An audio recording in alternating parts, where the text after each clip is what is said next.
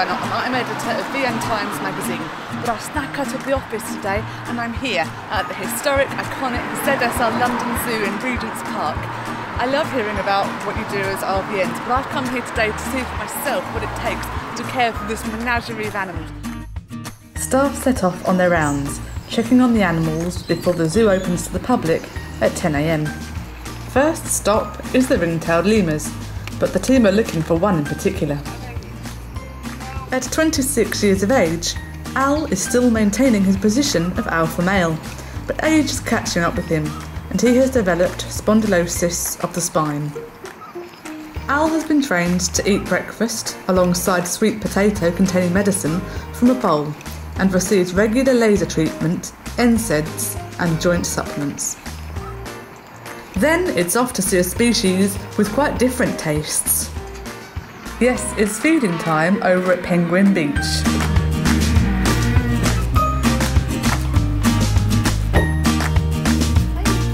A whistle is used to tell them it's breakfast time. Not that they need much encouragement.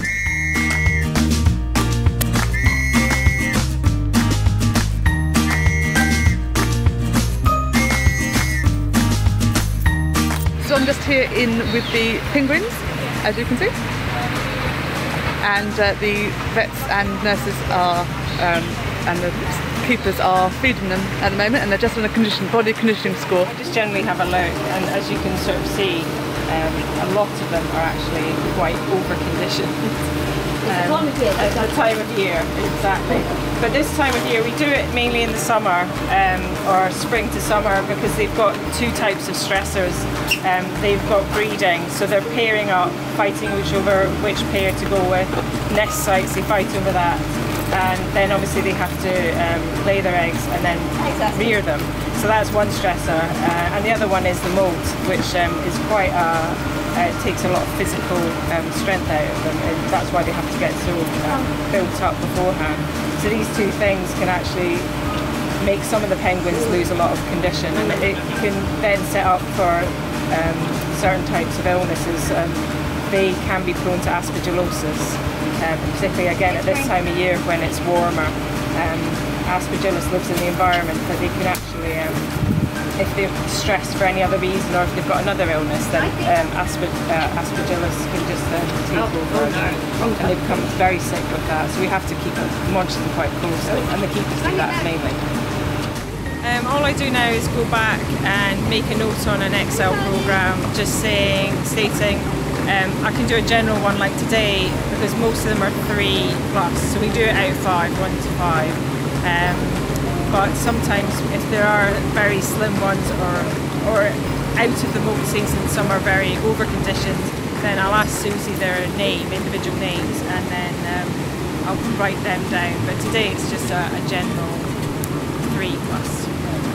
Then it's past the training pool to the nursery. So this little chick here is Rainbow, and her life began probably slightly abnormally.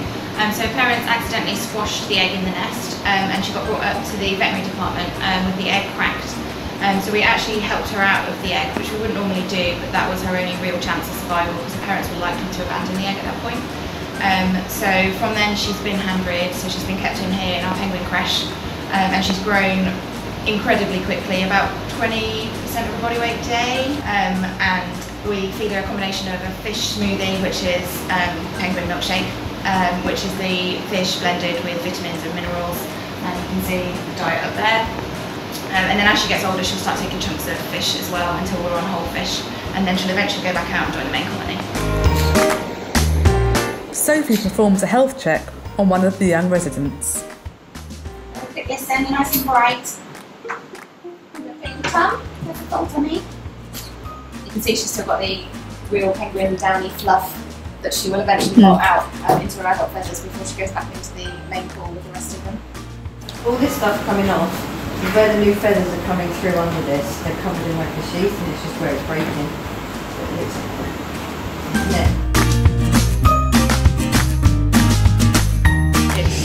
It's just amazing. I love the medical side, I love the animals, everything about it. It's very interesting, and you can learn every day.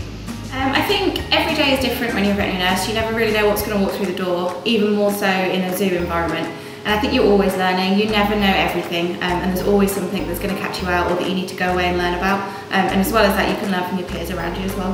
And what is it that's so special about working at somewhere as iconic as London?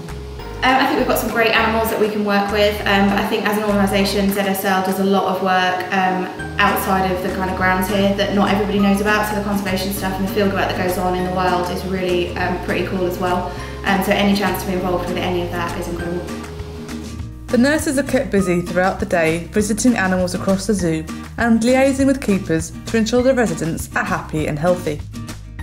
I had a fantastic day here. A big thank you to all of the staff for having arranged my visit. It is really eye-opening to have seen all the hard work that goes in to caring for all these animals from across the team, especially the extremely hard-working RVNs. I hope you've had as much fun watching the videos as I've had being with them, especially with the penguins. It was amazing.